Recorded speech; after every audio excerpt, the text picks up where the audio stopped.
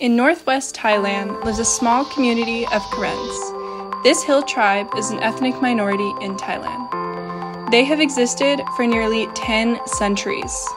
A treacherous 5-hour drive from Chiang Mai, this Karenni village is secluded and remote. Power outages are normal and signal is scarce. Yet, a family of changemakers live here.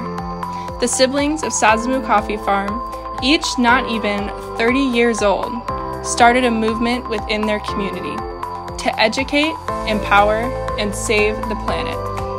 As trailblazers of sustainable farming, they used their coffee business to unite their fellow farmers towards eco-conscious action. But poor land has jeopardized their yearly planting goal for coffee trees. Determined to beat the odds, they are using biochar to improve soil quality and produce 500,000 healthy coffee trees. These trees will prevent flooding, offset pollution, and nourish the environment. These young entrepreneurs show us that anyone can make a difference. It all starts with a small belief.